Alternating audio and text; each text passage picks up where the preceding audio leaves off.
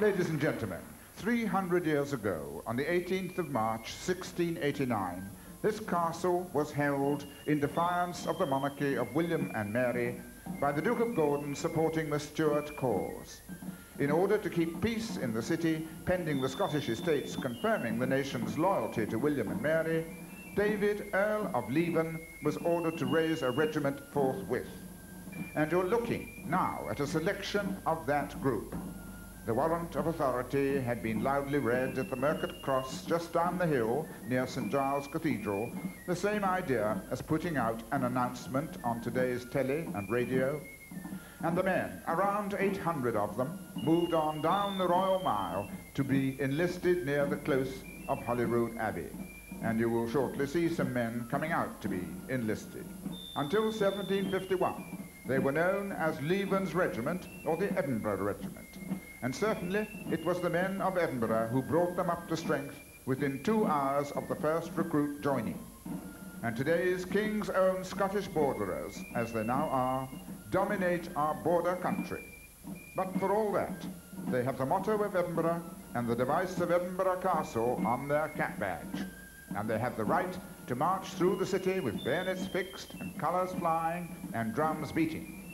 And all this stems from those men of Leven on the Esplanade now, who are moving off shortly to be trained.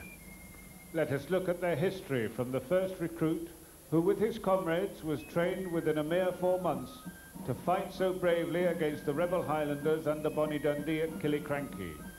The regiment again fought the Highland rebels at Sheriff Muir, lost over 200 officers and men at Fontenoy in 1745, garrisoned Edinburgh Castle in the same year against Prince Charles Edward, and fought in the force which defeated him at Culloden.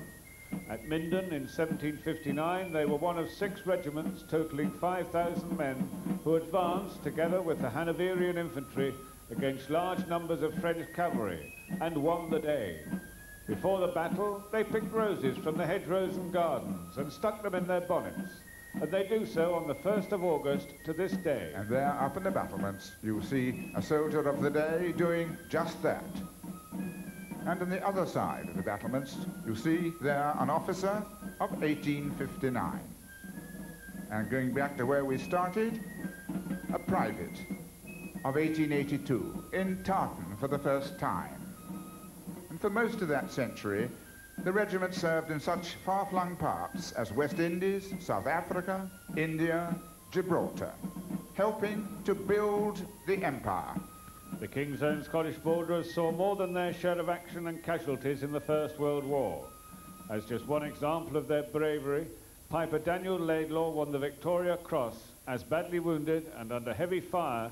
He played the regiment's march of the 7th Battalion, the Blue Bonnets, on the trench parapet as his comrades went over the top.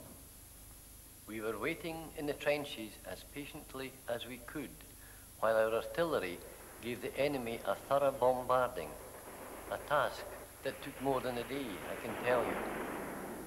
On the Saturday morning, a day I am not likely to forget, we got the order to take the German trenches. At 6:30 in the morning, the bugles sounded the advance, and I got over the parapet with Lieutenant Young, who, I am sorry to say, has since been killed.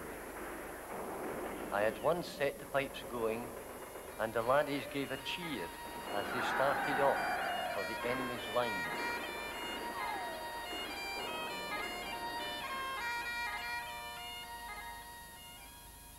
The regiment had an illustrious record in the Second World War, and since then has played its part in the handing back of the empire.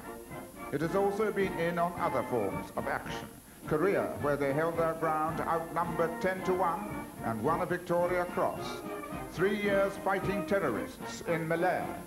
And up there is a soldier dressed as they were dressed for that purpose in Malaya. A campaign in the barren and burning rocks north of Aden. Much service in Northern Ireland. And so we come to the regiment of today, recently back from Germany and serving now in their city of Edinburgh. And here they are, a guard of today's King's Own Scottish borderers, accompanying their regimental colour.